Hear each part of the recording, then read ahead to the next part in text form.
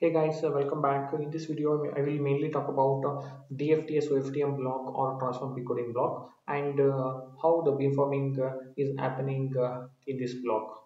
So before that, I want to touch upon some of the concepts related to the precoding block.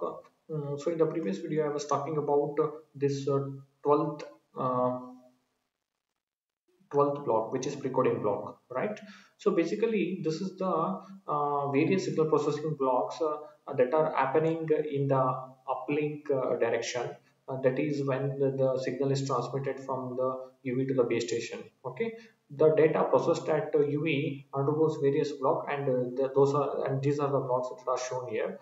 And I mainly spoke about the precoding block. In the precoding block, the input is coming from the layer block. So I had considered 2 cross 2, so number of layers is 2. So the input to this block is number of layers, the data across number of layers, and output is actually in the number of antenna ports. Okay, so here I had considered 2 antenna ports only, and these 2 antenna ports are finally connected to two different physical antennas. Now, the first case is when W is equal to identity. Okay.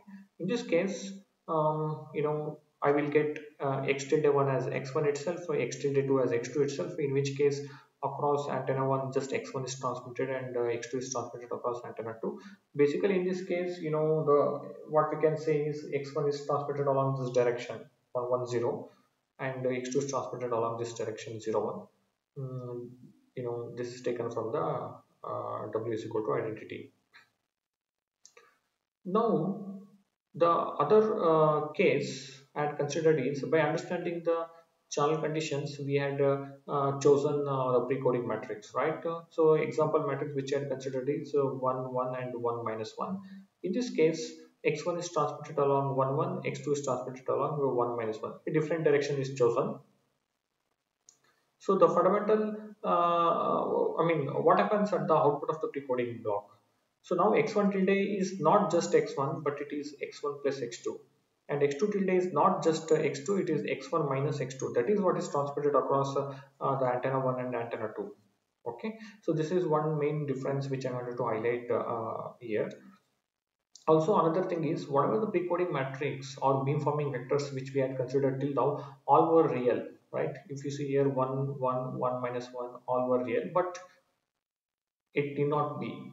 So as per our processing chain, we can have even the complex vectors. So that is what I will enter into the next example, where the precoding matrix is of dimension 4 cross 2, which means that the number of layers at the input is 2, and the number of antenna ports which is at the output of the precoding block is 4, and these 4 antenna ports would be connected to 4 different physical antennas. Okay, so the example matrix which I'm considering here is 1 minus 1 1 minus 1.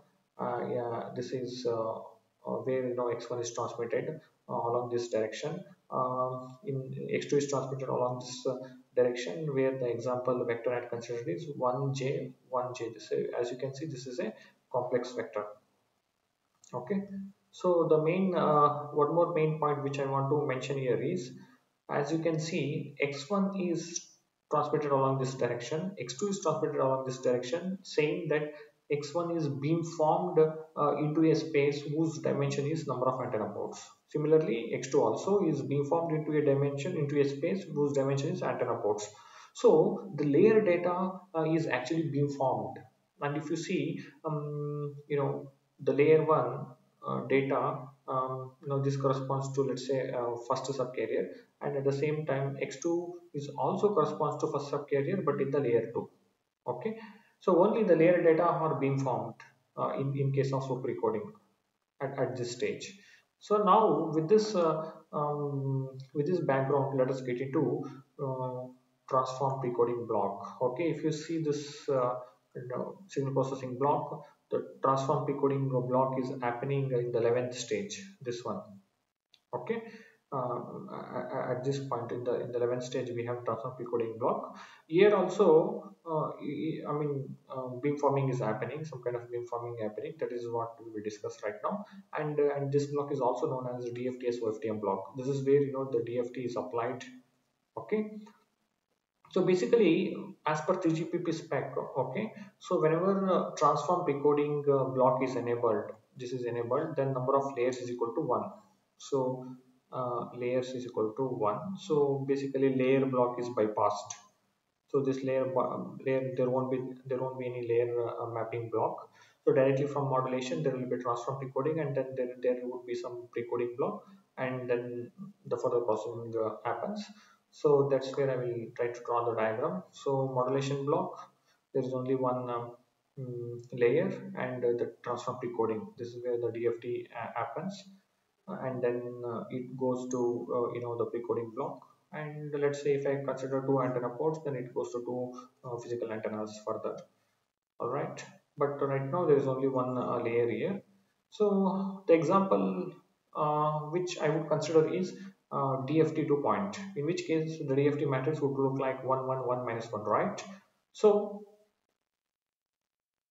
the how will we perform the DFT?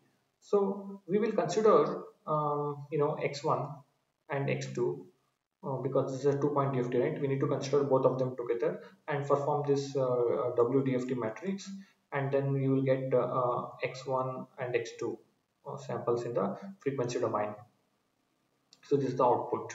So if you see here, even this x1, okay, this x1 is actually transmitted along this direction, whereas x2 is transmitted along this direction. If you clearly see this DFT matrix, this is equivalent to the precoding matrix which we had considered in this example, right? So when we say that using this precoding matrix, so there was a beamforming happening, definitely, at the DFT-s-OFDM block as well, using this DFT matrix, the X1 and X2 are also being formed in certain directions. But what we need to note down here is the X1 sample and X2 samples are in time domain, and the time domain samples are being formed into a space, okay, whose dimension is DFT point, DFT size.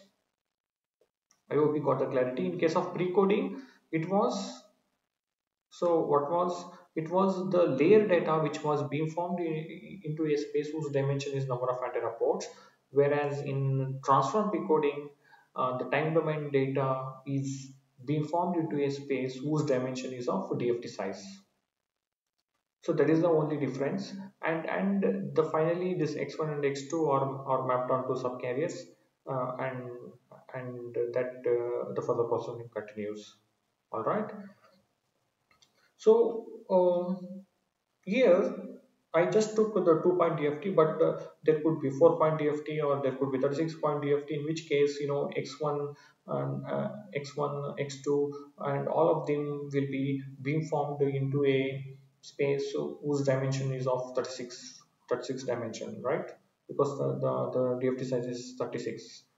So I hope you got the clarity here. I hope you got to know that how the beamforming is happening even with this DFT block. All right, but since this is happening in the digital domain, this is some kind of digital beamforming. So we will see more concepts related to beamforming in the upcoming videos. Thank you very much. Please stay tuned and please subscribe to the channel. Bye bye.